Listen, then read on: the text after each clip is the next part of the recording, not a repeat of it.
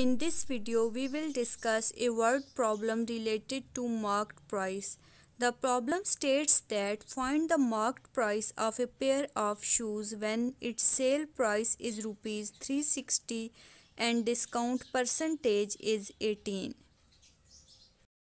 It is given that sale price is equal to 360 and discount percentage is equal to 18. The formula for marked price is marked price equal to sale price multiplied by 100 divided by 100 minus discount percentage. Now we will substitute the values.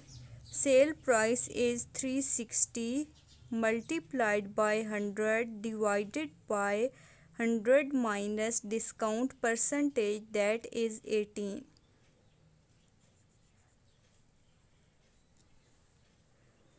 It is equal to 360 multiplied by 100 is 36,000 divided by 100 minus 18 is 82.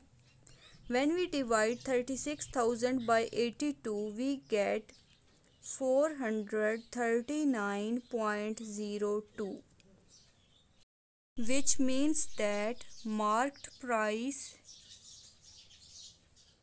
is 439.02 rupees.